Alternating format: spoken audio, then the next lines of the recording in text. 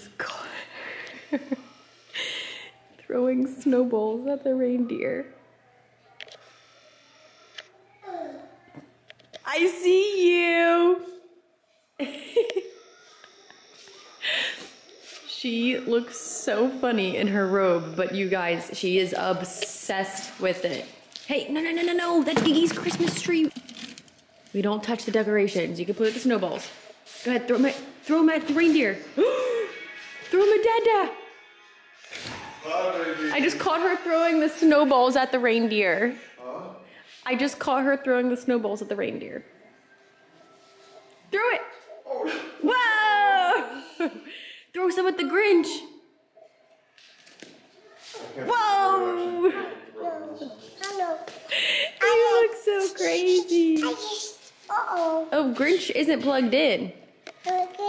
Here, do you want me to plug him in? Hold my camera. Be careful with it, okay? Can you hold it? Be very careful. Hold on. Don't touch it. Mommy's gonna plug in the Grinch.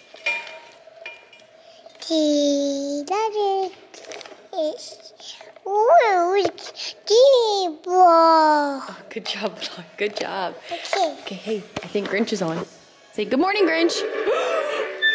You're a mean one, Mr. Grinch. Look at this hair. Good morning. Happy Vlogmas Day 12. Save off your paw so that we can wrap it good. Because we don't want it to make you fall. Okay?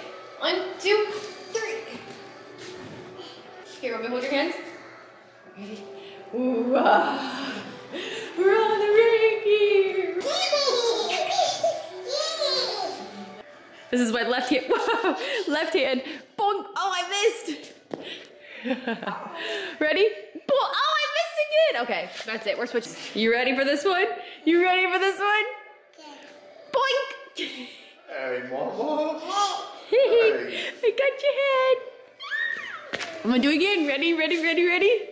Better run. Oh, I missed. Ready? Boop. I'm gonna get the Grinch. Boop. Snowballs are so cool. They actually feel like snow. All right, back to my editing cave I go. Come on.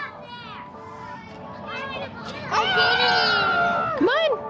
Giggy put her in them clonkers with her Reebok suit on. Doesn't matter if the snow is falling or the windows in the rain is pouring. It will always be Christmas in my heart. All right, count. Ready? Count to 10.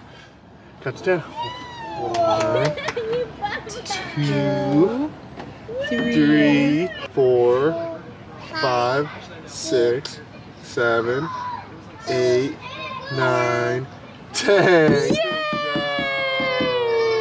The only one she didn't say was 3. Wanna hang out with my friends and family, naked angels in the sand. You and me. Doesn't matter, it's Christmas in my heart, and I can promise Santa's coming to visit. No, he wouldn't miss this in Christmas times. Oh, and the sunset is just getting better on a blanket with the skyline getting blue. Ooh, yeah, that's what we do.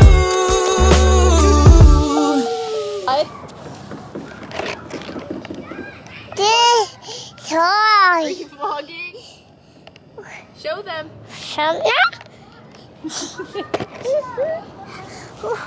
Good job.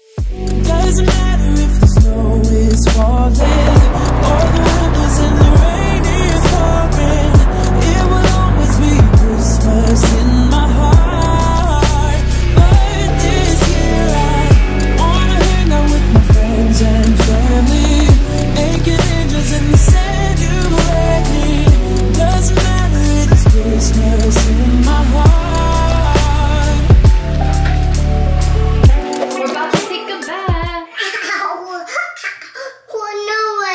Yes, way. We need to take a bath and brush your teeth. Okay. See you soon.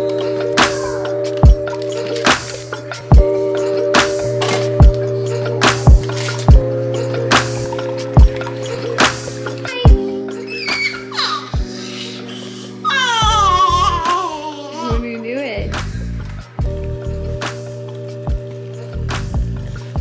You're silly.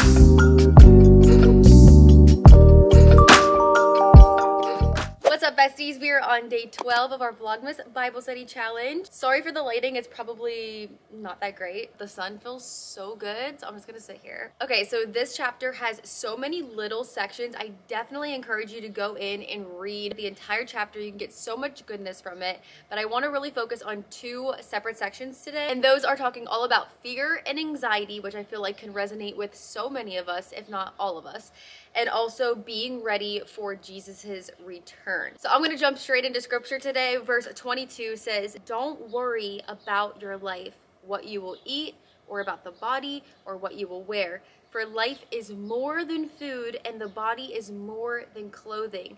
Consider the ravens. They don't sow or reap. They don't have a storeroom or a barn, yet God feeds them. Aren't you worth much more than the birds?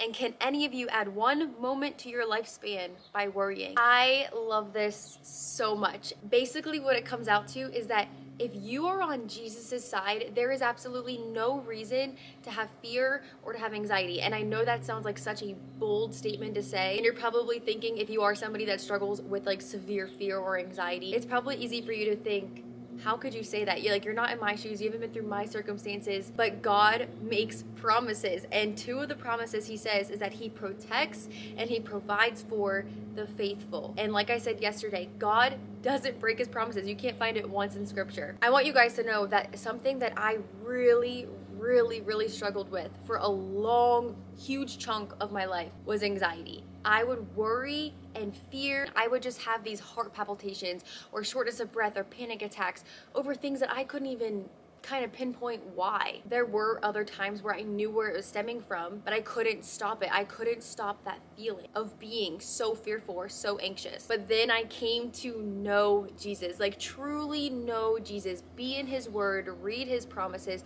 pray to him, talk to him, build a relationship with him. And you guys, it's an unexplainable peace. I'm not gonna say that I don't ever deal with those things or face fear or face anxiety or face worry. They do still come, but now I know how to handle it. I truly, when I face these things now, I give it to God. I truly pray. I say, God, take my fear, take my anxiety. Fill that space with joy and with peace and with understanding and trust. And you guys, it is a game changer. Okay, I want to go back to that verse really quickly. I love the part where it says, aren't you worth much more than the birds? He's saying that the birds, the ravens, they don't sow, they don't reap, but God provides for them. They have their food, they have their shelter. God, here goes my camera overheating again. And I don't know if you can hear the birds right now, but they are chirping. And every single time I hear that, it always makes me stop and just think about how God provides and he protects those who are faithful to him. God's got you. So now I want to hop into the next section, which is all about being ready for Jesus's return. And I know that sounds scary and fearful, but again, you don't have to be fearful for it. Verse 40, you should be ready because the Son of Man is coming at an hour you do not expect. So nobody knows the day or the hour that the Lord is going to return, but we know that he will return, and when he does, we will all have to stand before him and he will judge every single one of us for the good things we've done, for the bad things we've done. And if we have asked for forgiveness and if we've confessed and repented our sins, we are forgiven. Jesus died on the cross so that we are forgiven if we truly put our faith and our hope in Jesus. We ask for forgiveness and we believe that he is our Lord and Savior. There's nothing you could have done. You are never too far if you truly love Jesus and you want to be a part of his kingdom.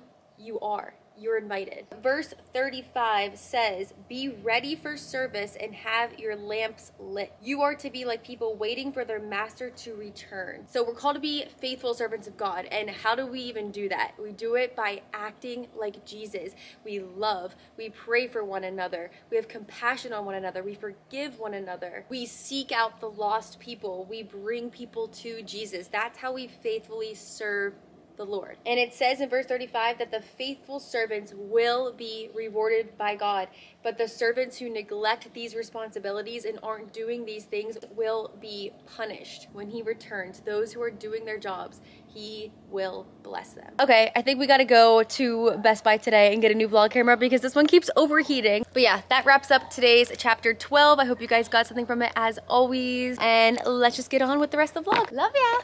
Are you ready? Say ready. Ready. We're on day 12 of our Nativity Advent. Halo, what is that? What is inside there? Piggy. A piggy. Wipe those tears away. Did you get a piggy? Show them. Say oink, oink. Okay, that's our nativity. We're gonna go into our Giggy boxes. Let's do our chant. Ready? Giggy box. Giggy box. Which one do you want to do? Number 9? Go ahead. What's inside? What's inside? What's in there? Get it, Mommy. Get it, Mommy? Get it. Get it. Get it. Yeah, you did it. We got a puzzle. What else you got? A fox. It looks like Pickle, huh? Does that look like Pickle? Another eel. Oh. And a panda puppet. Panda puppet. Yeah! This is Goofy, the dog. I love these little Disney things. They're so cute. This is Goofy. Goofy! Can you say Goofy? Piggy. Say Goofy. I feel like these later boxes have so much more of them. What's this, Ducky? Quack, quack. And you also have another tattoo. And every time we would say, show me your tattoos, she would say, tats. Okay, let's show them everything we got. No. What color? Caca. A quack quack. And then what color is this? Yellow. Yellow. And then what's this? Fox. A fox. Good job. And then what's this? Sausage. A puzzle. And what's this? Big. A bear, but it's a panda bear. And who's this? Goofy. What's this? It's not a snake. It looks like one. It's an eel. You can pick my number for me. Which one? 10? Okay, Mommy will do box number 10. What's in here today?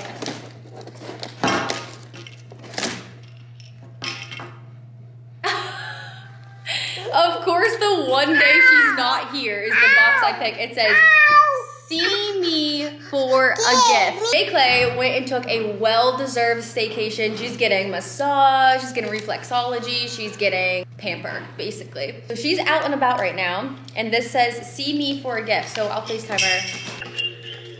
Do you see what this says? Yay! Do you want me to wait till you get home? I'm excited.